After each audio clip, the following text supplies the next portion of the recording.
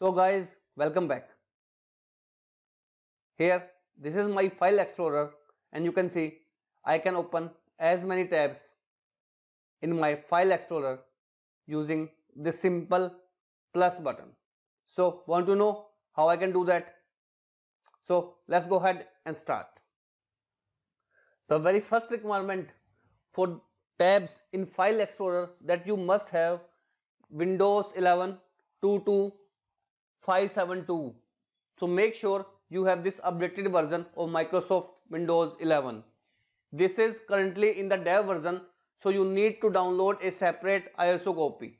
If you need one, I'll share the link on how you can download a dev version of Windows in the description of this video. Now, I assume you are now on this particular dev version, then you need to open your web browser and here you need to open your Google website, or I'll share you the link of the website directly in the description of this video.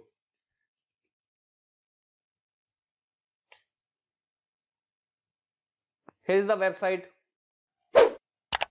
Open this website, scroll down and here is the zip file. Click on this download option to download a zip file into your system. Once downloaded, open the downloaded folder. Open the downloaded zip file or zip folder and then extract both the files onto your desktop. Once extracted, close it, right click on vivetool and choose the option copy as path. Now click on start menu and type cmd. Choose the option run as administrator. Here simply type cd space and the path that we have just copied by pressing the Ctrl V button. Now delete the file which is vivetool.exe and then hit the enter key. Now here you need to paste another script which I'll share you in the description of this video. I'll paste it by pressing the Ctrl V button and then hit the enter key. Now as you get the option successfully set features configuration. Now close it.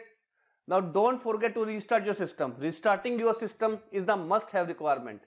Once you restart your system, here you will get the file explorer tabs in your this PC. So this is how you can get tabs in the file explorer in Windows 11. If you like this video and want more such videos, please click on the subscribe button and share my videos as much as you can. Thank you so much friends. Thank you for watching.